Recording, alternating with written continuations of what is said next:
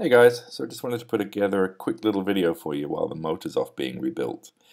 I was looking into the cause of the massive backlash on the table, like 7 turns of backlash.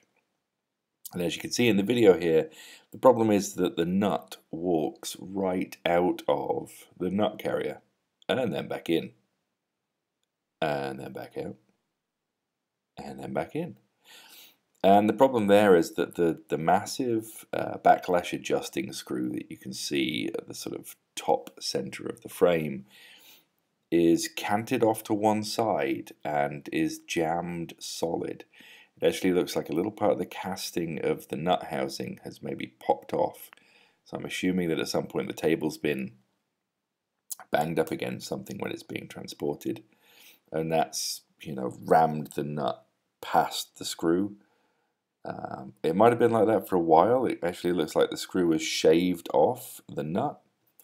The nut isn't spinning, so the keyway is still good, but I don't know if that nut housing casting can be reused. So it looks like the table's going to have to come off after all, if nothing else to get a proper grip on that screw, but more than likely to get the whole nut carrier out, which is a bit of a shame. Gutted about that. But I guess you'll all get to watch a video of me take the table off, so good for you, bad for me. I'll catch you next time when hopefully I'll have the motor back and maybe I can actually get the quill turning. So until then, take care everyone.